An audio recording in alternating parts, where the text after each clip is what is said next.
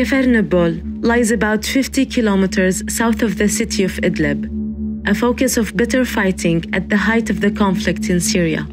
On May 5, 2019, its hospital became a target. Over a 20-minute period of that day, Kafr Nabl's hospital was hit at least 4 times by airstrikes.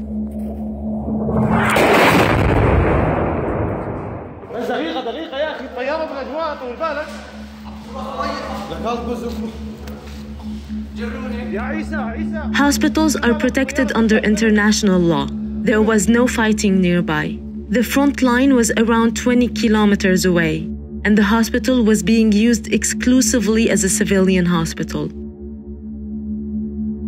So who carried out the attack on Kafr Nabl's hospital? The evidence overwhelmingly points to Russia and its air force, which was supporting the Syrian regime.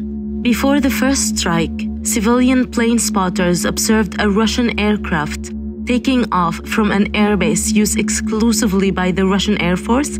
It headed southeast. These communications between Russian pilots and the ground control were recorded by the network of flight observers.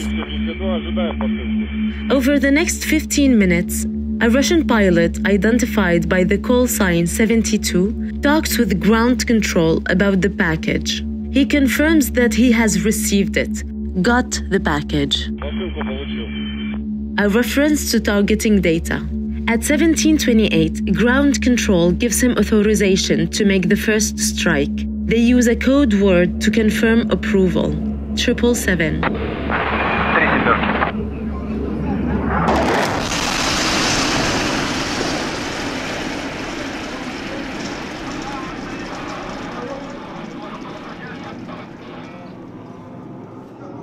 At around 17:30, the pilot tells ground control that he has carried out the strike. He says, "Srabotal," meaning worked it.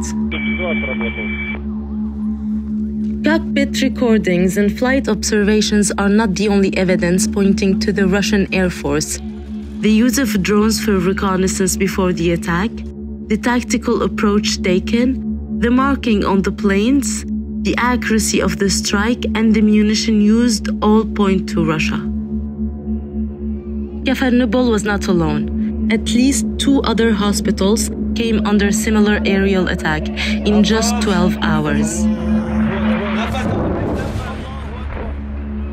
According to Physicians for Human Rights, there have been more than 600 attacks on medical facilities during the conflict in Syria. Since Russia's intervention in the war in 2015, the vast majority, over 85%, was carried out by the Syrian government or allied Russian forces. Reporting by the New York Times has already highlighted Russia's role in the Kafr Nabl attack. Now, a family member of 2 brothers killed by the attack and the organization that was running the hospital at the time of the attack are bringing a complaint against Russia to the United Nations. It's time for justice.